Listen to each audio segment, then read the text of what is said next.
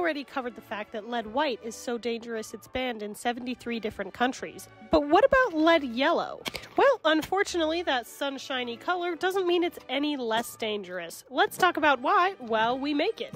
So lead yellow, also known as Naples yellow, or at least this particular shade is made in much the same way that lead white is, except for during the process where the lead is being broken down, they also add antimony. Now, I don't think I have to remind you of the dangers of lead poisoning, but just in case, lead affects everything from your reproductive system, to your respiratory system, to your brain, and the long-term exposure of lead can lead to some pretty serious neurological conditions such as personality changes and some real bad brain stuff. And this damage to the brain may be the reason why so many artists were known for being eccentric, crazy, or depressed. You know, along with a million other reasons.